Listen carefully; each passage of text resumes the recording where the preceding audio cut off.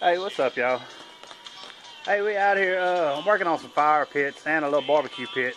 And of course it started raining again. I don't know why it's been raining so much here lately. It's usually not that bad down here. But anyway, I'm doing a video on this little barbecue pit, and I'm kind of stuck at a spot on it. So I'm waiting on the guy to tell me if it's too heavy or if he wants to change something or whatever. And he hadn't said nothing. I may end up stuck with it and have to just do something with it. But a lot of people wanted me to show how I do those little twist latches with the spring handle. So I'm going to show that right quick. And it's for this little small smoker. I just figured I'd go ahead and do that the latch video since a lot of people wanted to see it. So let me show you what I got going on. This is the door we're going to do it with. And I already got the vent cut in it. I got it framed. I started drilling the hole already where the latch is going to go. And it goes on this little pit right here. It's kind of just leaning over. It's not on a stand. That thing was supposed to be a tabletop smoker. And it's gotten so heavy already that I'm trying to find out if the weight is going to be a problem for the guy. So anyway, I think I got everything we need right here. Got a spring handle. And by the way, I know these things are hard to find. Real hard to find. And when I found some, I bought all of them that the guy had. So if anybody wants one, I sell them for $3 a piece. And I mean, that's really not that much.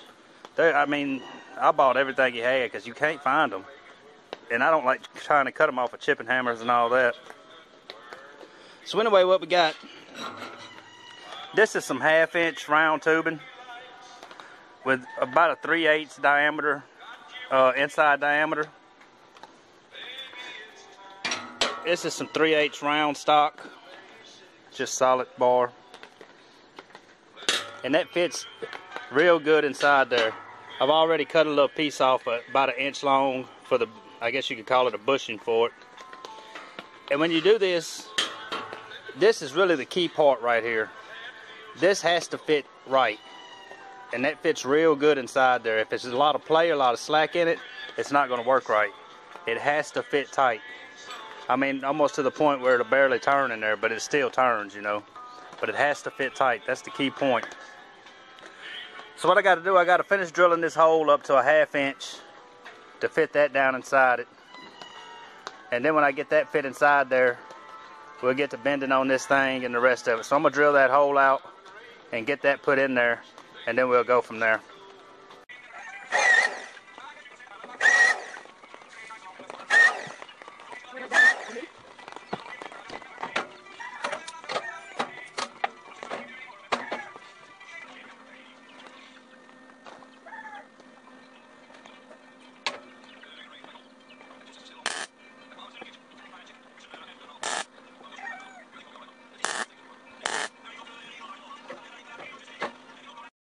Alright, I got that piece put in there.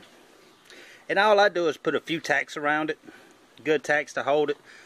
Because if you try to weld all the way around it, if you bleed through that thing, you're going to have to take a round file or something to try to eat it out. Because it's a real tight fit. It's not going to go through there if you bleed through it with the weld. So really just enough tacks to hold it on there good. And that's it. And then I usually set a couple pieces of 1/8 inch down and set the door on top of it.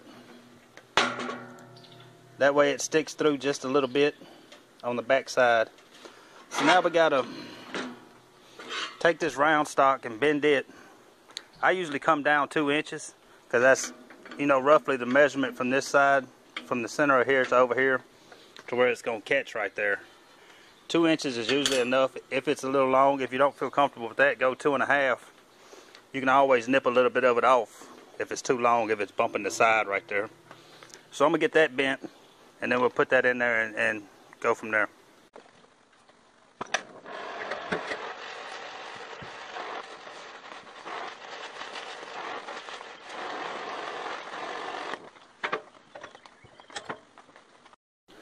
Alright, now you put your washer on there. Just slide a washer all the way down. Oh, you bend that about 45 degrees. And slide that washer down on it. And then slide through the back side of the door to where that bumps up against it. And then you're going to tack that washer to the rod. And then we'll put a washer on the other side. Alright, I got that tacked on. I had to stop for a while. It's evening time now, getting close to dark. That rain stopped and I had to come over here and finish this barbecue pit.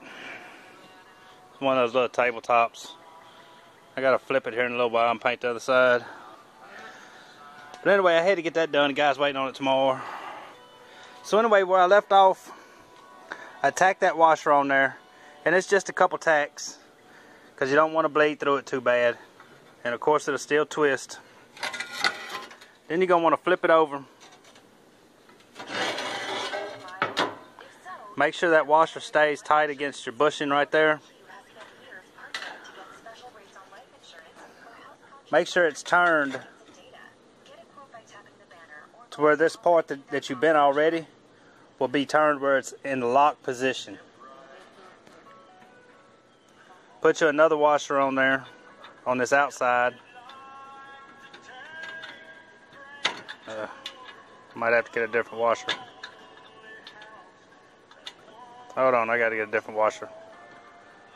Alright, that one just had a burr on it or something. I just put the file to it, cleaned it up. So anyway, now we're gonna tack that washer on there and bend this part over, bend it down. Remember, you got the bend in the lock position, and then we're gonna bend that one down.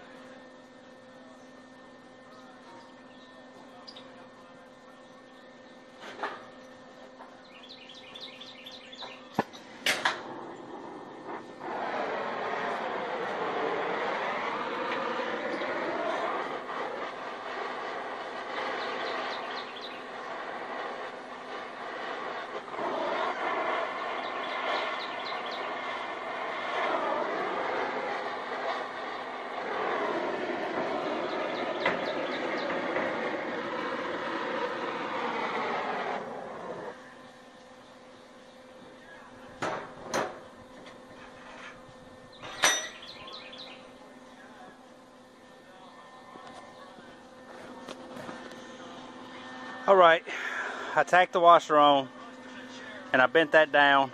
It's better if you still have some of this half-inch round tubing. You can slide that on there and use it as leverage to bend it down.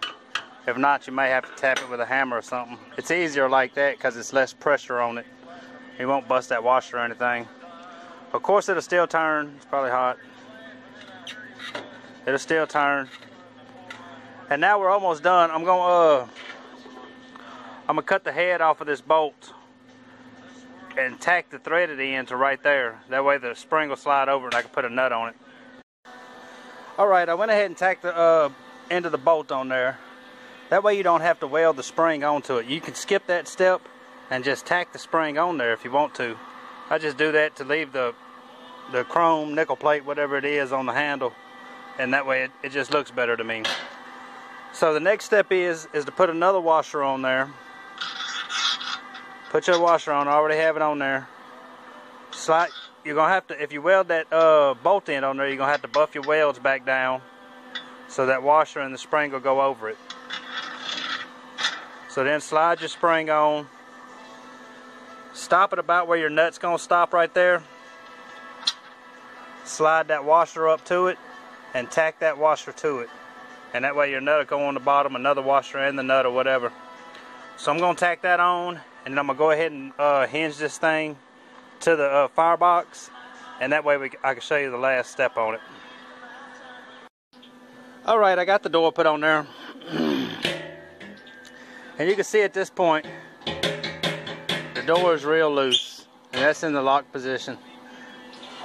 And that's because you have this gap from where the latch is between the door.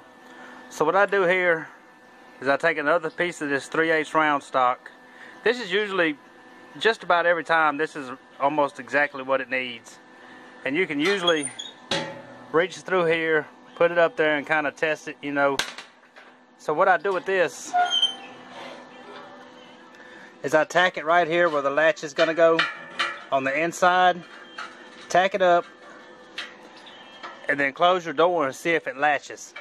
If the latch still won't go up, you can take your grinder and kind of buff that down a little bit. And if you already know, I mean, if you can reach through here, if you can reach through there and already see that it's not going to be quite right, that it's going to be too tight, I think it's going to be all right in there this time. Then you can kind of buff, you know, you can kind of feel for it right there. Can't get it out of there now. But anyway, that's what's going to tighten your latch up on there when it goes on that. And it don't have to be this 3/8 round stock. It can be whatever you need. Just something that it's going to twist on and latch up. So I'm going to tack that on there, get a feel for it, see what it's like, and then come back and look at it. Alright y'all, I got the little piece put in there, and that latches it up. You can see there's not really any movement in it now. But then you just twist it up. I hadn't tightened that nut all the way up on it, and that'll tighten that spring up some. You can just move it then. Open it up. And one thing about this, if it seems a little loose, you can always try to knock this part in some, bend it in a little bit. If it seems a little tight, you can try to bend it out a little bit. It's kind of hard to do without heat now with that 3/8 round stock. You might have to put a little heat on it to make it move, because you don't want to bust your washer or your bushing or nothing out. So you can see it'll just twist back and forth. I usually, right here, I usually skip that little neck part out. I cut it a little bit long, and it left that part on there. I forgot to cut it off at the end, but it's not hurting nothing.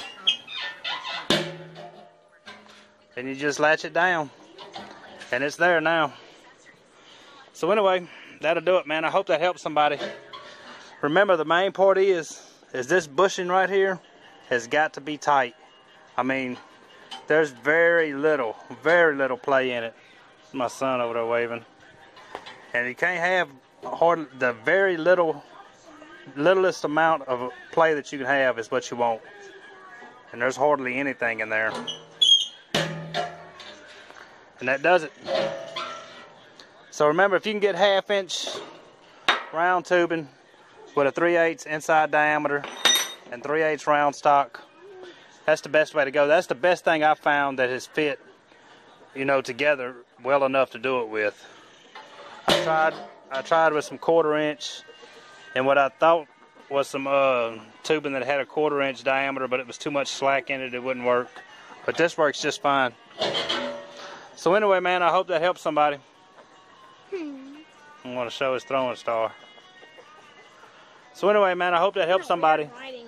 If you like these type of videos, man, please like and subscribe. Come back for the next one. A video on this pit should be coming soon. I'm waiting on the guy to see what he's going to say. He asked me a while ago if it came with legs. So, I mean, of course it comes with legs. I don't know exactly what's going on with it. But I'm going to finish it soon. And the video should be coming up next week if nothing else. So, man, y'all please like and subscribe. Come back for the next one. We'll see you then.